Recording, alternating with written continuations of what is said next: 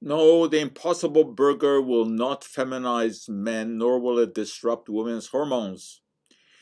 While some praise the Impossible Burger made essentially of soy protein for leaving a smaller environmental footprint than a meat burger, others bash it for being a processed food, and some attack it for containing more estrogens than found in pills given to men transitioning to women.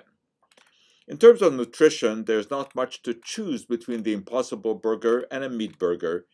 The Impossible Burger has a lot more sodium than a meat burger, but that is before salt and spices are added to a meat burger.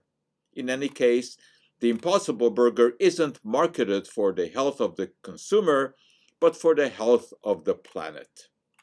It is indeed a processed food, constructed of soy protein, sunflower oil, coconut oil, methylcellulose, dextrose, starch, yeast extract, tryptophan, vitamins, and minerals. The sugar content, which makes most processed foods objectionable, is low.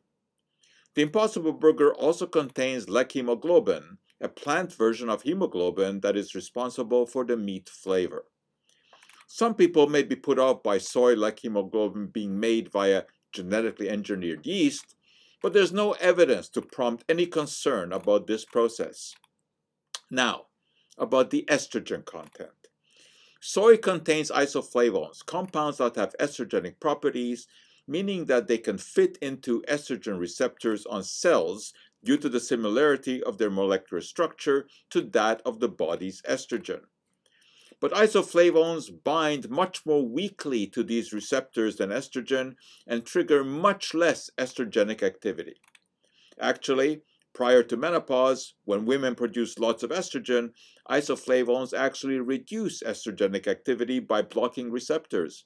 While after menopause, when there is less circulating estrogen, they stimulate receptors, albeit weakly. An Impossible Burger contains about 2 milligrams of isoflavones, whereas the pills used in gender transition have 8 milligrams of estrogen. Keep in mind, though, that the isoflavones have much weaker estrogenic activity than the estrogen used in those pills. Contrary to the nonsensical claims of some bloggers, eating the plant-based soy burgers is not going to turn a man into a woman. Let's also add that soy is a mainstay in Asian diets, and no adverse effects due to high soy consumption have been noted, despite Asians commonly consuming between 25 and 50 milligrams of isoflavones a day, 10 times as much as Americans or Europeans. There is room for soy in the diet, but there is no room for nonsense. And that for today is our cup of joe.